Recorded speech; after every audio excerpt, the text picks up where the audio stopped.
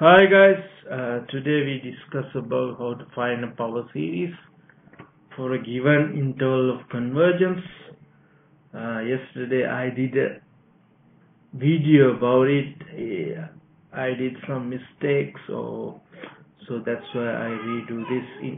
I redo that video again, right? Say we want, right? Okay, let's say we want to find a power series for this interval of convergence, right? So this is very easy. We know that this power series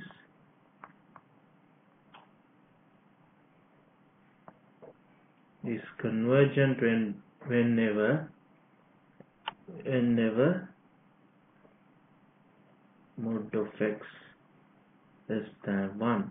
That means, so in this interval,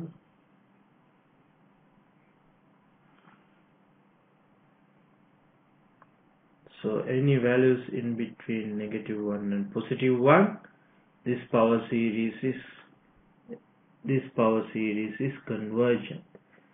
So it is easy to see that this power series is divergent at -1 and +1, and this power series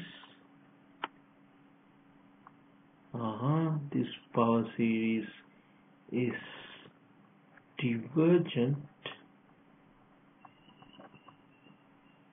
if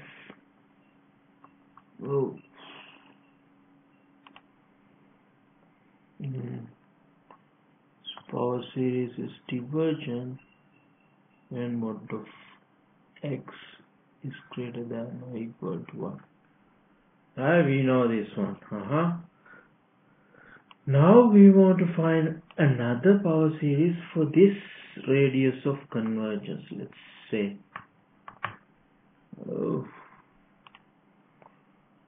we want to find a power series for this radius of convergence. Say this one.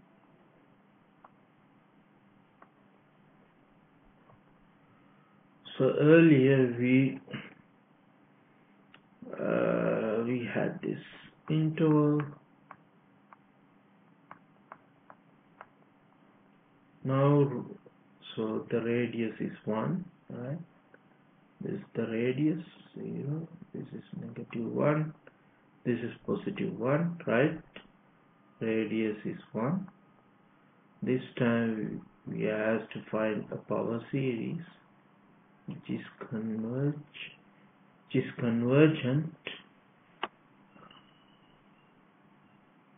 in this interval.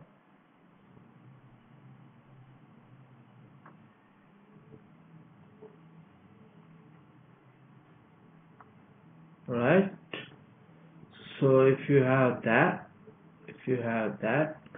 so what can you do to get a power series which is convergent in -10, +10 interval?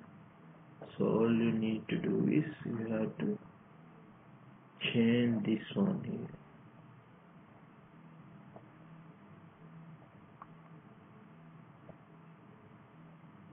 So you can find the radius of convergence using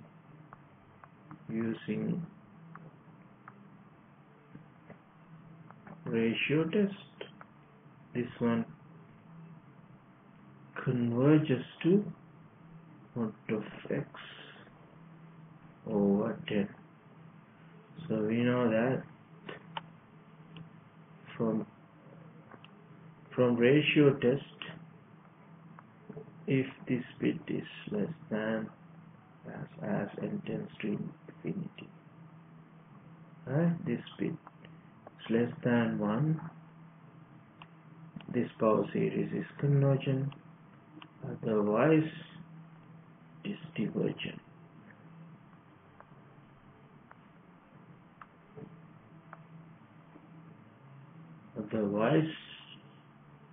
Otherwise this one is divergent. So therefore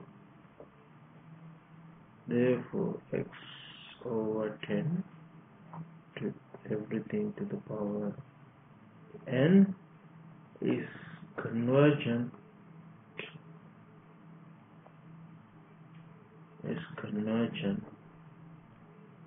when mod of x over 10 less than 1. That means the interval of convergence is minus 10 plus 10 interval. Right? Now you can change the radius size by changing this number. Right? Now let's find another power series.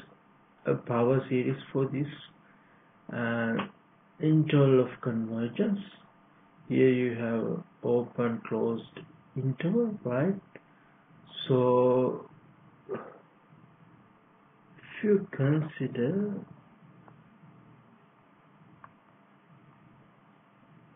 from 1 to infinity, if you consider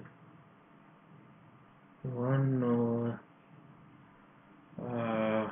n x to the n.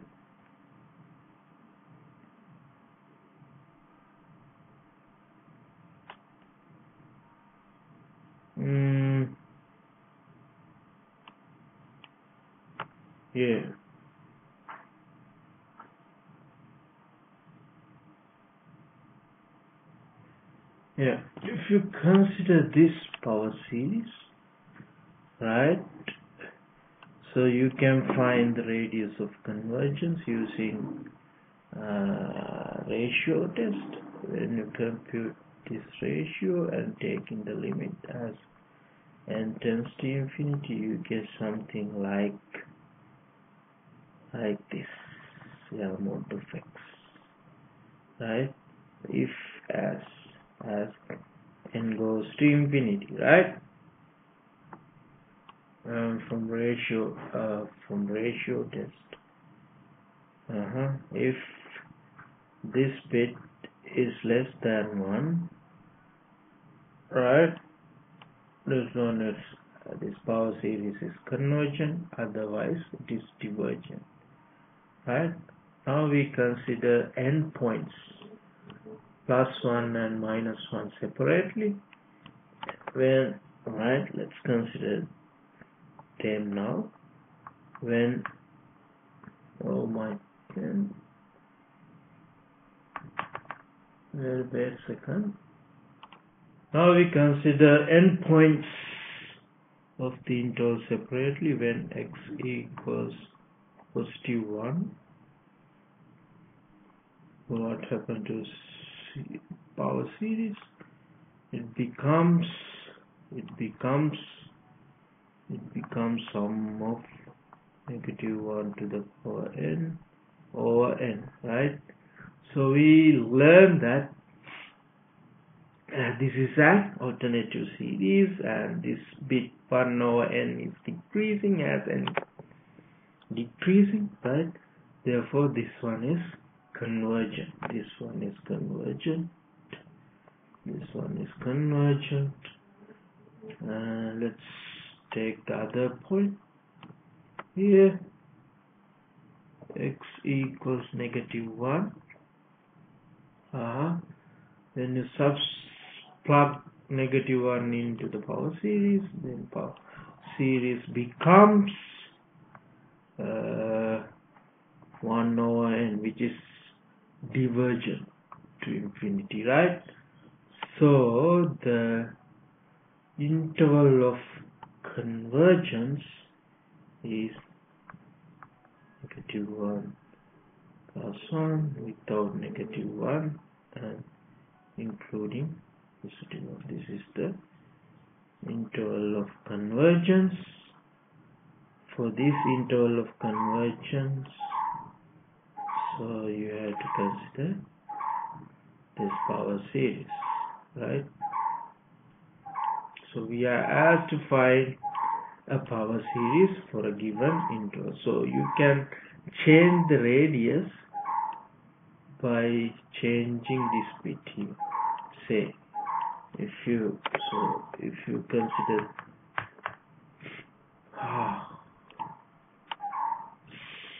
say if you consider a power series like this, x to the k to the n, k is a positive number, say 100 or 1000, right? So this power series, the interval of convergence of this power series is this one, negative k, positive k, without negative k, and including k. So for this radius, this interval of convergence, this is the corresponding power series. Now let's consider other way around. That means this is closed, other side is open. So we want to find a power series for this radius of convergence. So earlier we considered this one here. So if you want to swap this closed side to other side, right? Swap these things, these two brackets, right? You have to change here. So right, this is our interval of convergence. If you consider 1 over n, x to the n, this power series, and goes from 1 to infinity, right? If you consider this power series, definitely we know that this one is divergent. When x is equal to 1, this power series is divergent. So when you so first find the radius of convergence. So which is 1, radius of convergence is 1. Then mod of x is less than 1. If mod of x is less than 1, this one is convergent. Otherwise mean mod of x greater than 1, this power series is divergent. Now we consider n points separately. When you consider x equals 1, plug this number into the power series, then you get this. 1 over n, the series 1 over n, which is divergent, right? If you plug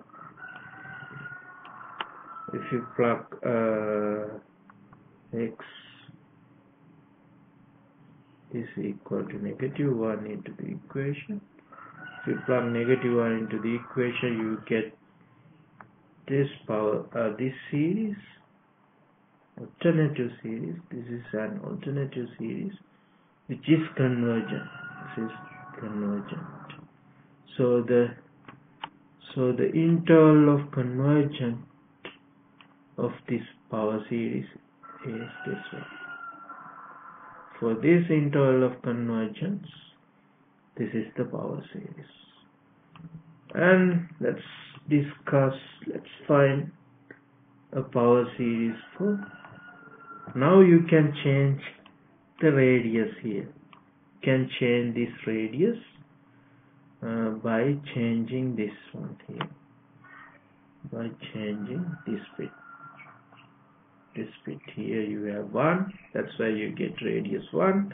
If you include 10 here, then you get -10 plus 10. You can change the radius by changing this number.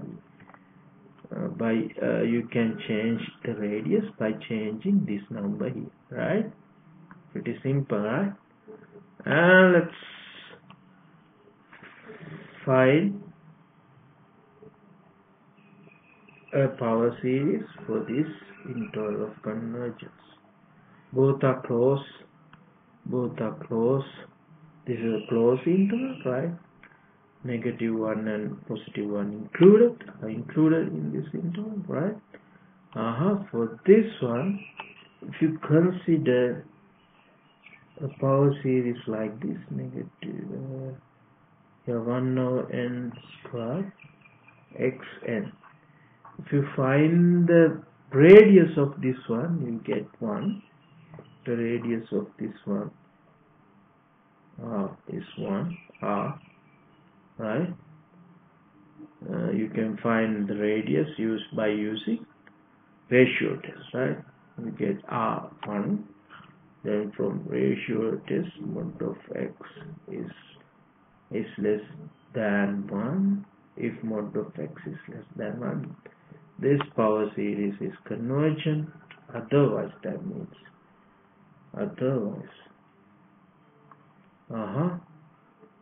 outside of this interval, this one is divergent, not outside.